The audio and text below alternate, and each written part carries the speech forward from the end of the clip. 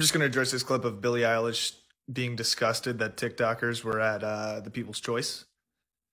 I was one of them. That would be Bryce Hall, who I'd never heard of before putting together the story, giving his reaction on TikTok to Billie saying this to Kylie Minogue at the award show last night.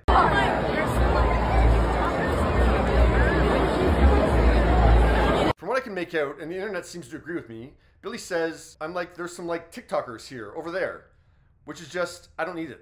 It's not particularly significant, but I can't make out the which is just part, but I don't want to put words into Billie's mouth, like say classifying it as she's saying she's disgusted that TikTokers were there. Billie Eilish being disgusted that TikTokers were at the People's Choice. No, Billie simply said she's identified some TikTokers over there, and she doesn't need them there.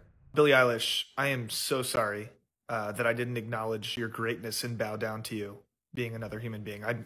There it is. So Bryce has decided that Billie's comment is her identifying those individuals in the room who hadn't come over and bowed down at her throne.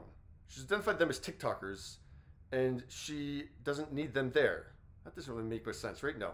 Not much of what Bryce says makes much sense, because, 20 seconds after he mocks stan culture, he says he's part of that culture. I was a Billie Eilish stan. I stand you, Billie Eilish. And now I don't think I can renegade to any of your songs anymore. He definitely didn't use the word renegade properly in that sentence, but we all know what he's trying to get at here, and we know he didn't really think this through very far. He has one purpose here, and it's not justice for TikTokers. But the most sad thing, let me just wipe my tear real quick. I'm not faulting the guy. It's a good self-promotional move, but let's just call it as it is. He's jumping on the opportunity of seizing this Billie Eilish clip to raise his own profile.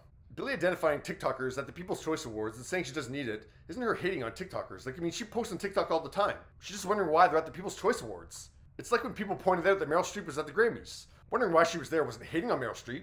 There just wasn't an obvious reason why she was there. You don't have to apologize to me. Meryl Streep, yes. Meryl went because her son-in-law is Mark Ronson. He was nominated. I'm sure she thought, well, it'd be fun to go to the Grammys. Now, the People's Choice Award is not the award show that celebrities are going, it would be fun to go to the People's Choice Awards. No. Everyone that attended People's Choice and was sitting at those tables, we were invited by People's Choice, so.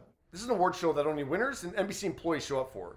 People's Choice actually lets the winners know beforehand in hopes that they'll actually show up. That's why Billie was there. There's no TikTok category at the People's Choice Awards. Yeah, so why are you there? We all know why you're there, because, just to increase your profile, and not to be seen by the other people that are there, because, yeah, you didn't go up to Billie and say, oh my God, I'm a big fan of yours, bow down. No, you don't have the guts to do that. You just want to be seen by other people on TikTok that you were there. Guess who's at People's Choice this year?